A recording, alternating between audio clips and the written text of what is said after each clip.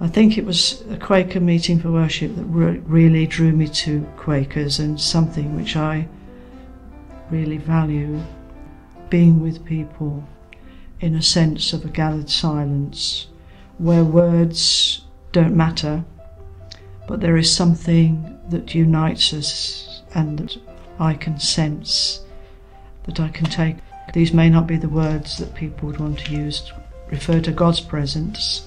That's fine for me, but people might define it as a divine presence or something else. But I think it's only, for me anyway, accessible in a Quaker meeting for worship. And it's something that makes Quaker meeting for worship very special. In the late 1990s, I was asked by Stanley Hall, who was then an elder at Luton meeting, if I would begin to attend Luton Council of Faith meetings, which I gladly did. My first meeting there, as I walked through the door to this room full of people, I just instantly felt at home.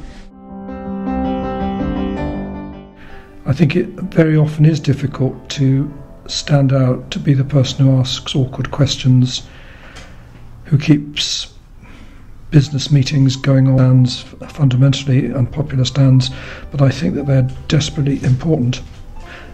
I also think that Advices and Queries isn't just for Quakers, really, it's for the whole world. I like the lack of dogma in Quaker belief.